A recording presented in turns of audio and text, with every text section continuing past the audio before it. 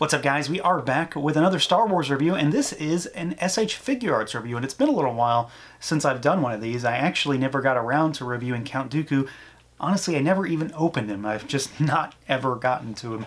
But we're getting to this one because I've really been looking forward to this little guy. So we are, of course, going to take a look at the latest figure from Bandai Tamashii Nations. We've got the Episode 3 version of Yoda, and this guy was a web exclusive, so of course he has the web exclusive style packaging. This guy is also a little different because, well, his box is pretty big despite him being really small because of all the stuff he comes in, but it's also a landscape style box. It's not a portrait box, so you've got a longer than tall type of box. So you've got the figure on the front here, your standard black packaging, and then you've got that kind of dithered image on the back, which I frankly don't really like, but it's a web exclusive, so they don't give you the window boxes. And then you've got the lightsaber motif down the side, and then the back of the package has got a tremendous spread of product shots for our little green friend here. So yeah, let's do it. Let's pull him out, take a look. And here he is, our SH Figuarts Yoda out of the package. Something that I've really been looking forward to, just to be able to get a Yoda in this style. And yeah, I think there's a lot to be happy about with this figure. Not just because we get a Yoda, but because this particular version of Yoda kind of allows for a lot of different stuff. He's not the Dagobah Yoda, he's obviously a prequel Yoda.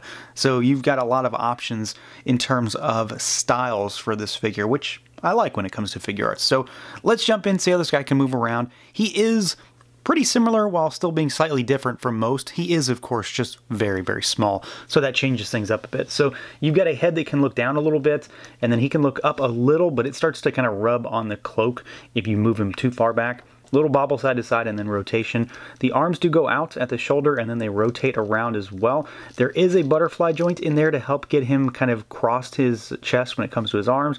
There's a rotating single jointed elbow here, so you can rotate at the bottom of the elbow and then hinge. Pretty good movement, honestly. It's 90-ish degrees despite the fact that he has these massive cuffs here, and then it's just a ball peg for the wrist. So you've got rotation, and basically you've got hand ripping action there. They do come out really easily, or at least they have been for me, because they don't have a great deal of range of motion there, so just watch out.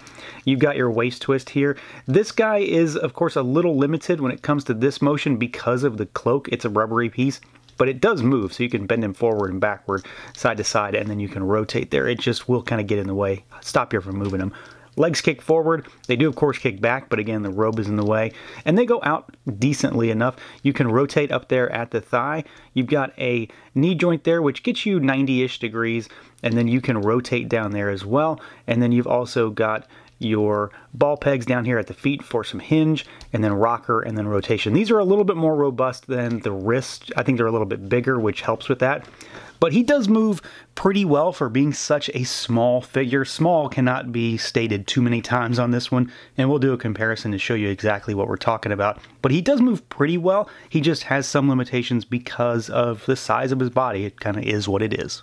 Now, articulation aside, this guy does look really fantastic. I am quite happy with the end result in terms of sculpt, size, face, paint, the whole deal. I think he looks really, really good. In the same way that the recent Archive Yoda from Black Series looks really, really good for that line and for that version of Yoda, I think this version of Yoda looks really good as a Figuarts in this particular era of the character. I think they did a really good job of translating this particular version of Yoda into figure form.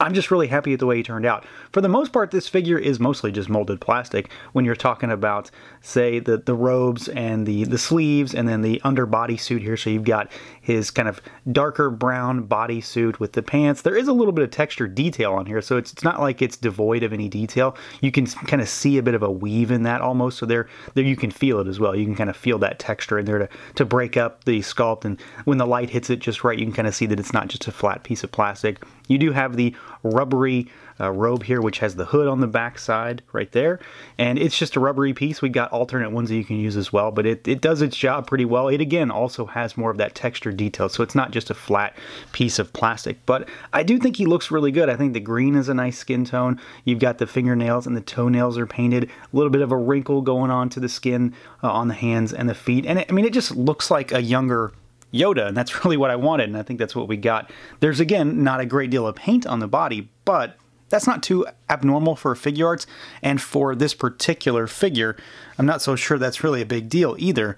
Where we get most of the paint, and honestly, most of the sculpt on this guy is from the neck up, in what is ultimately a really fantastic head sculpt. And truly, this is my favorite part of the base figure. I think that this is really the selling point for the entire figure, is the face and head sculpts and the photoreal type of digital face printing that they've got going on. It just looks like Yoda from the prequel era, and I'm a big fan of everything they did here. Sizing, color, the hair sculpt, the little bit of wash in the hair, and then there's obviously a little bit of wash in the face itself to kind of bring out all of the wrinkles, make him look old, which, 800 years old, of course he's going to look old, but the printing is clean and crisp, and it looks like Yoda, and that's really what I want here. So you can't go wrong when they deliver exactly what you want in the area that honestly matters most. The face is really what sells this guy.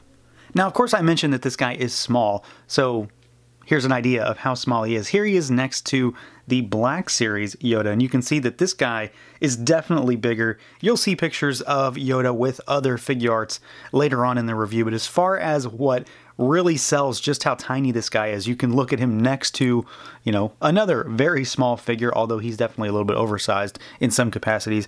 So you've got that, and then just as another way to kind of bring it in, here he is next to a 3 3/4 inch figure. Obviously not a Star Wars, but Star Wars inspired. So here he is next to a Phantom Starkiller, and you can see that he is, he's absolutely dwarfed by this guy. So Yoda is incredibly small, especially for this line. Now, this is a Figuarts release, so of course we have a pretty good spread of accessories with this guy. I'm really, really happy with just about everything we got. It's kind of like the full deal when it comes to a prequel era Yoda.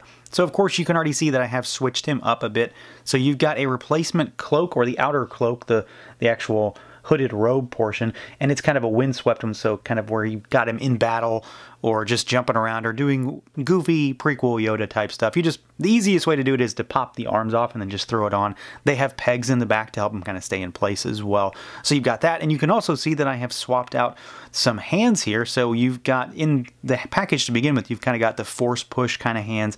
So you've got a set of those, but then you've also got a set of gripping hands here, and then you've also got a set of hands that are actually really meant to kind of hold on to the cane that he has, which, well, I haven't talked about it yet.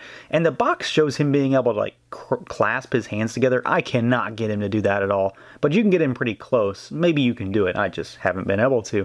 So you've got that. This one is even keyed a little bit to lock into a notch that's on the top. So he's got his little curled wooden cane here, and it's got this little notch on the top, and it'll fit into that hand to help it kind of stay in place really well, which frankly is a really good idea, and it works quite well. He's also got some extra head sculpt. So you've got the kind of thing that they've been doing a lot lately with Figuarts, and I don't know if we've been seeing it with Star Wars or not. Maybe I just haven't paid attention.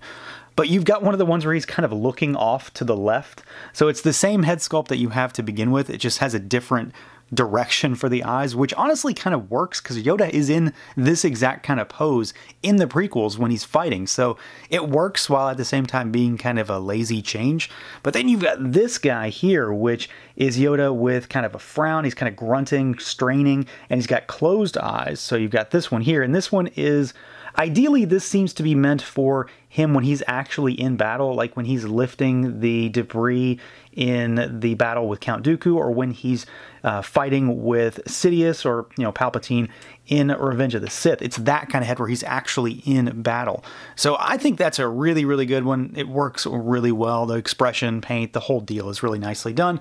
And then you've got his lightsaber, which works really well to hold him together in some ways when you've got him kind of doing a two-handed pose, which you can do. You can achieve a two-handed pose with the lightsaber, and it works really well. So you've got some translucent plastic for the blade, of course, and then you've got the little tiny hilt with the silver and black details. But of course, for this particular release, that is not it.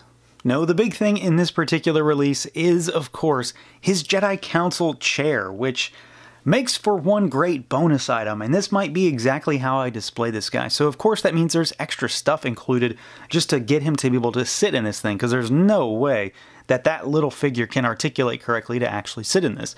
But as far as the chair itself, I mean, it's really nicely done. It very much looks like it popped right out of the movie. You've got that kind of maroony brown seat, and then the kind of gunmetal color for the base. Now there is a hole on the bottom right there, and you can pop the actual seat out because this is how you get Yoda to actually fit inside.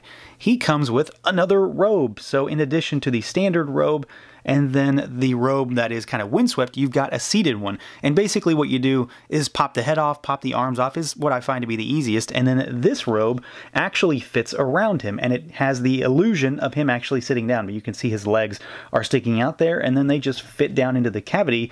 But, you know, people who don't know are none the wiser, and I think the illusion is sold really, really well. He looks like he's just a part of this chair. So I'm really sold with the idea behind this one. My only real gripe when it comes to really the whole package on this one is that because of how he's articulated and this robe, it is kind of difficult to get him to be doing any kind of normal seated position with his hands. I feel like he doesn't know what to do with his hands when he's in this thing, so you might have to play around with that, or at least I'm gonna have to. But otherwise, I think he looks pretty stellar, and I love the idea of even getting this, and I think it's executed pretty well.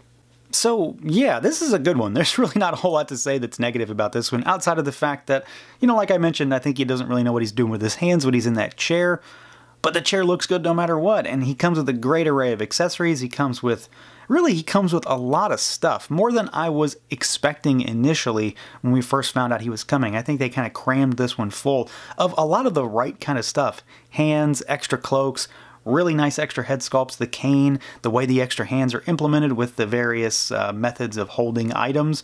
And I just think he looks good. He very much looks like a really, really tiny Yoda, and he looks fantastic next to the other SH Figuarts Jedi, so you can't really go wrong with this one. If you were waiting for a Yoda, now is definitely the time to strike. So that's going to do it for this look at the Bandai Tamashii Nations SH Figuarts prequel Jedi Master Yoda. Let me know what you guys think. Feel free to like, comment, subscribe, and share, and until next time.